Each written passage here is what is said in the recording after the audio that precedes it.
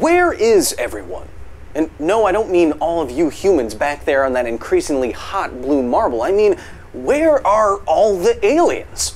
In a universe this vast, surely there must be other forms of life that are as depressed to be meat as we are, right? Well, if one of my favorite sci-fi video games is correct, aliens are indeed out there. We're just never gonna meet them because, well, they're already dead. Ooh. It's a spooky. Scary. Now entering the facility.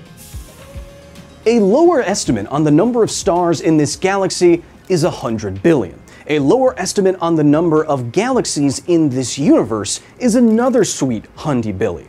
A lower estimate for the number of planets around each star in the universe is at least 1.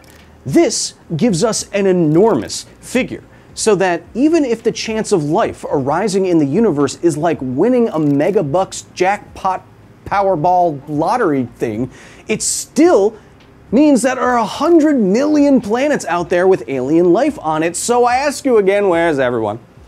This discrepancy that we are highlighting is known as the Fermi paradox, named after Chad estimator and famous Italian physicist Enrico Fermi. Now, there are many potential solutions to this paradox, from the fact that we may indeed be alone in the universe, or that civilizations just tend to wipe themselves out before they can reach out to other civilizations. Today, we're going to focus on a different solution, one offered by one of my favorite video games ever, Dead Space. Its solution is that space seems dead out there because it literally is dead. Ooh, isn't that spooky, Arya? Arya, isn't that spooky? Spooky. Oh, to the moon! What we don't find out until Dead Space 3 is that the so-called necromorphs aren't the end of that ghoulish life cycle. No, these eldritch horrors are. Brethren or brother moons. Literally giant tentacle monsters that float through space and they're the size of the moon. Their life cycle goes something like this.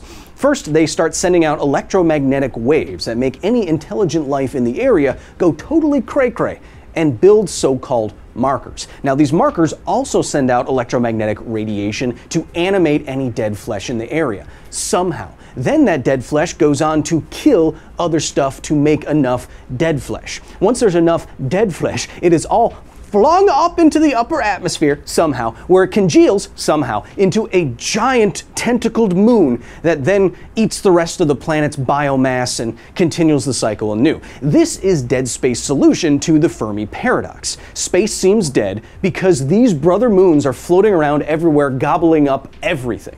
Now, I gotta admit, brother moons are some of my favorite creature creations in sci-fi, but it all got me thinking. Is there actually enough biomass on Earth to make a moon-sized meat thing out of? Winston, calm down. Clean your tentacles last Tuesday. You know what day it is. It's not Tuesday. That's why I named it that. It's not Tentacle Tuesday. You know what it is.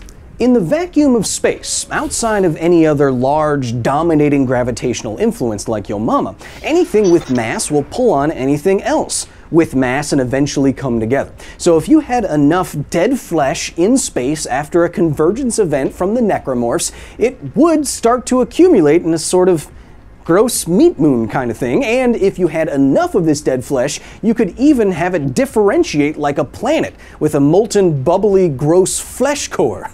Thanks for that, Randall Munroe of XKCD. So, to evaluate today's proposed solution to the Fermi paradox, what we're going to do is see how big a meat moon would be if it consumed all biomass on Earth, and then compare that to other known moons and the game. And thankfully, the calculations are actually super simple for this. Easy for you. No, Arya, anyone can do them. With the power of mathematics, you can go, hey, Winston, grab a calculator, I'll lead you through it. Dang. So, how do we go about estimating the mass and size of a brother moon? First, we need to know how much biomass is on Earth. Scientists have been estimating these values for a long time, and estimates vary across studies. But generally, in terms of the distribution of carbon in everything from viruses to your butt, all the animals on Earth represent actually a tiny fraction of the total biomass. there is more weight in all the other kingdoms, like protists and archaea and fungi. Bacteria outweigh every animal on Earth 50 times over, and the vast majority of carbon on Earth is in plants. The latest studies calculate that all of this living stuff weighs around 1.2 teratons. Now, we're going to do this back of the envelope and assume that all Earth goop has roughly the same density. How about water? We can then divide Earth's total biomass by this density to get the potential total volume of a dead meat marble with tentacles. Doing so, the maximum volume that a brother moon from dead space could get from Earth is over 1,000 cubic kilometers. That sounds like a lot, right? Well, if you have enough mass in space, it will act to spherify itself via gravity. Therefore, a neat moon with sufficient mass would have a volume equal to the volume of a sphere, 4/3 pi r cubed. Now, as the astute among you will notice, that means that if we plug in our volume value and solve for r here, we will get the radius of this eldritch monstrosity, and then we can compare that radius to other known moons and to the game. So, do that. Go ahead. Feel free to pause the video now. I'll wait here, or I'll lead you through it in just a couple seconds. Winston, just smack a tentacle onto a calculator and it'll stick there and,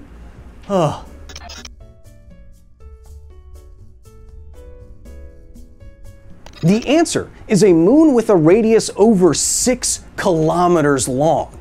Now, that sounds huge. Anything overhead in a sphere like that would be really, really disturbing. But is it like moon-sized disturbing? Well, comparing it to the radius of Earth's moon has a radius 260 times larger, meaning that if all life on Earth was spherified into a civilization-extinguishing meat orb of doom, and gross meat, remember, it wouldn't be any larger or any more imposing than any other moon in the solar system that you could probably name. Now, Winston, I know what you're thinking.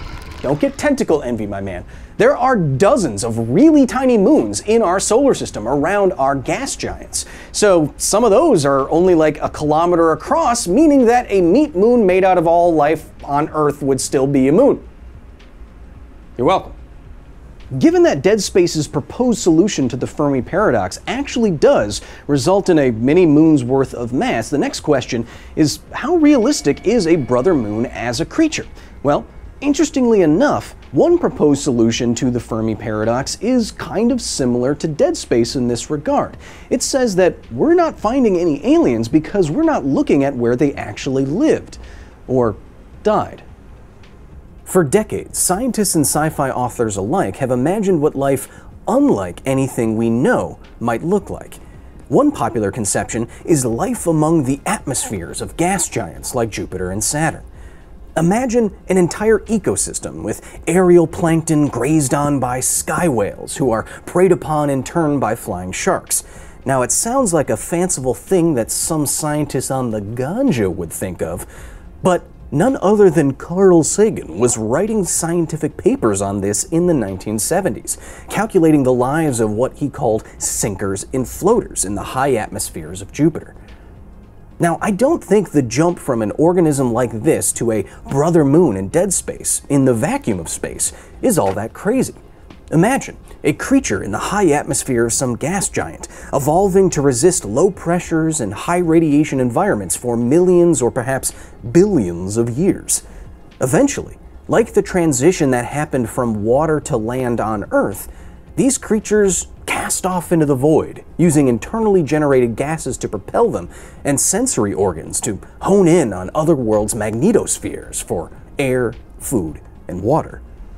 These beings could exist in a state of suspended animation, like we know tardigrades on Earth can achieve, perhaps conserving metabolism and resisting cosmic radiation for tens of thousands of years while they move through the void looking for a new planet to feed on. It's certainly not the craziest idea I've ever heard in sci-fi. Think about it.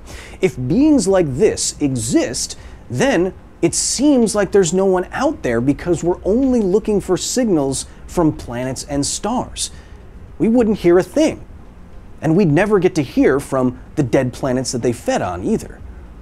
It's kind of a scary, fun idea, huh? Kind of like the game that came up with it. Until next time. Winston, you don't have to keep thanking me. It's not even Tuesday. You're welcome, though. Bye. Now exiting the facility.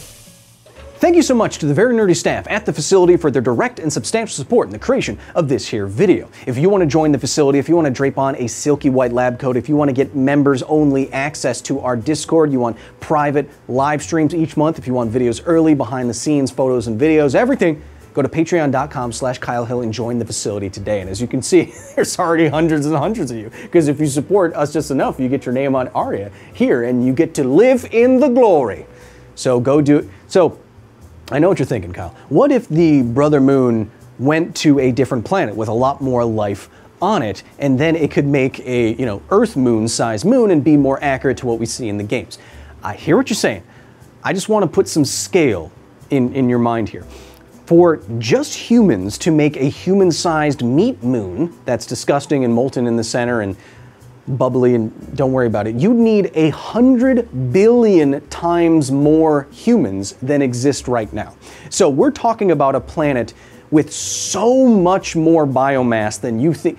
Everything on this planet except the humans, there's 100 billion more of them, and our planet can't even sustain that. So there's a lot of things would have to change to get a real human meat moon. Don't Google that.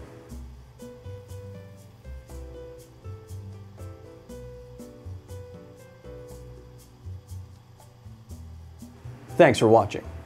Those are my tentacles. I tried.